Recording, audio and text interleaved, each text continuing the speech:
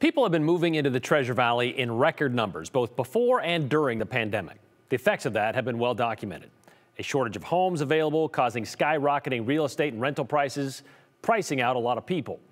Then a short-term shutdown of service industries during the pandemic, putting some people out of work, didn't exactly help with affording a place to live. Those two major things have pushed our homeless population to a level we have never seen. And sure, there are other factors at play besides being able to work and afford a home that can contribute to homelessness. Those may be beside the point because at this point, it's a problem in search of a solution.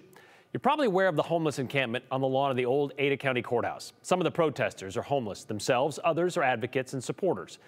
But they're united in the message that Boise lacks affordable housing and low-barrier shelter options.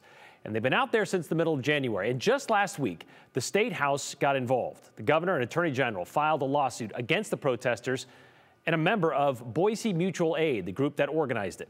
We wanted to get a better idea of what this is all about and what the state seeking a court order to end the protest with that happening, because as we've said several times, state law allows these forms of symbolic protest, but the actual act of camping is illegal. Andrew Bartline is at the old Ada County Courthouse. And Andrew, you spoke with the attorney representing the protesters today, and it sounds like this isn't so black and white. Like this is a question of camping. It sounds like there's a precedent that adds to the confusion.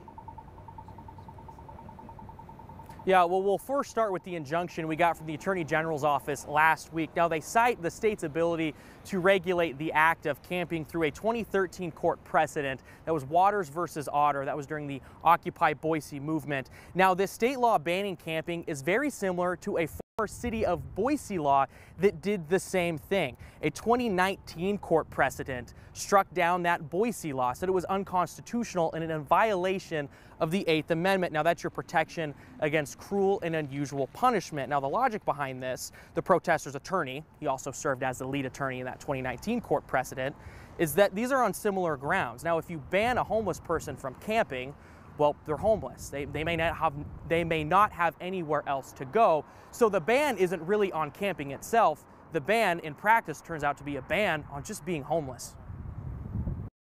The government cannot punish homeless people for the status of being homeless.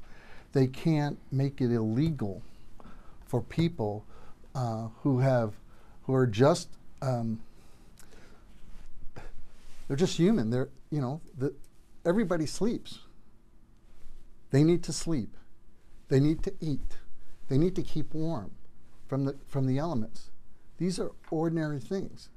They need to have a bathroom. There's, that's what the state is attempting to do here.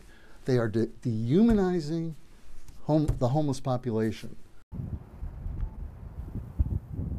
Now, that 2019 court precedent, it's important to keep in mind, it's only relevant if the homeless shelter systems around here are full and there's no availability, there's no capacity. Think Interfaith Sanctuary, the Boise Rescue Mission system as well, and that is measured by the capacity at these local homeless shelters. Now, the injunction says the state confirmed with the Boise Rescue Mission, again, this is in the injunction, that there were available beds when they filed that lawsuit. That's something we've reported as well. But Jody Peterson-Steigers, the executive director at Interfaith Sanctuary, that's the low barrier shelter here in Boise, she says that a bed may be open, it might be available, but that does not mean that that bed is accessible. On some of the coldest nights, Interfaith Sanctuary may have to turn up to 20 people away. That's something we reported previously this past winter, and those people have to go somewhere. She says sometimes those people can't get into the mission.